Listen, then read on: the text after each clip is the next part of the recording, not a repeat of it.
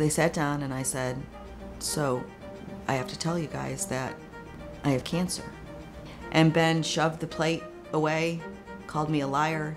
Julian, who was 4 at the time, looked up and said, stupid, dumb breast cancer. Hi, my name is Annmarie, and I was diagnosed with stage 1 breast cancer at the age of 40. It was hard. Hearing those words, you have cancer, was really, really hard. I felt like a failure, like I was failing my kids as a mom. I didn't choose cancer. It came at me, full force.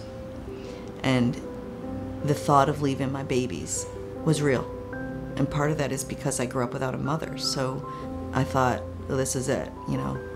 They're gonna grow up without a mother too. My mother died when I was 1. She was abducted by a man who raped her. When she fought back, he threw her into the river. My family searched for 17 days in that river to find her. Growing up like that was difficult. I had a lot of pressure on me as a baby, which seems odd, but you know, when that happens, the family turns to the baby for happiness, to find some sort of joy. Being a motherless daughter is something you don't really ever get back. I think because of that, I had a depression that people couldn't understand because I was so happy on the outside, but it was because I felt like if I wasn't, I was failing everybody. Sure, there were times in my life, you know, when I was 15, sweet 16, going to prom, that I missed my mom, but there's something about a mom when you're sick. So I was laying in bed one morning, and I rolled over and my arm like hit my breast, and I felt a lump, and I pushed on it, and lo and behold, black discharge came out of my nipple.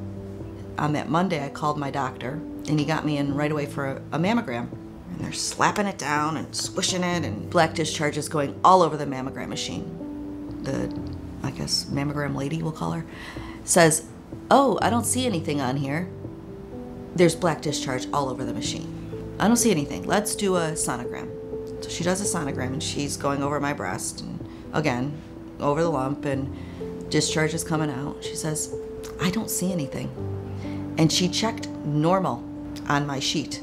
Oh, you should check back with your doctor in 6 months. I knew there was going to be more to it. I knew it. When you hear those words, you have cancer, your entire universe changes in that moment. My mother was a very strong, stern, independent, loving woman, and that's what I needed at that time. And I didn't have it, and that was hard. It was hard. And sure, there were signs that she was around me. My mom comes to me in a dragonfly. She always has. And it was probably about a year out of my diagnosis, and my son was having a really hard time. We're in the car, and he had finally calmed down, and a dragonfly fluttered across the front of the car. And my son looked at me and goes, she always comes whenever I'm thinking about it.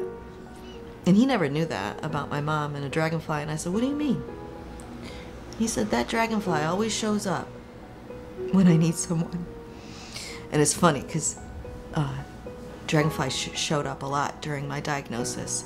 And I don't mean like an actual dragonfly. Like there were times when I had a second opinion and I walked into the doctor's office and she had a freaking dragonfly on the table, like a little statue.